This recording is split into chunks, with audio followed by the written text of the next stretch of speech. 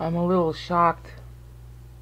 I've been looking for this proof for 12 years.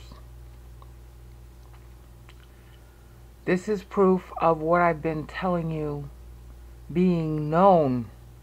That's been my big conundrum here. How can I prove to you that what I'm doing is something that was known prior to me?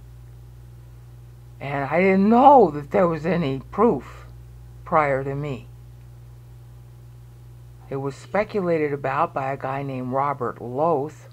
You can look that up, Lowth, in Google, since 1752. But in front of you is the first printed English book in the United States.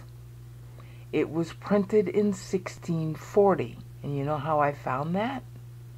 By using the Matthew 24 text that I've been showing you on screen here, that for some reason isn't going to show up when I click on the link. I'm just getting a busy signal. So let me stop this video and I'll get it up and then I'll start the video again.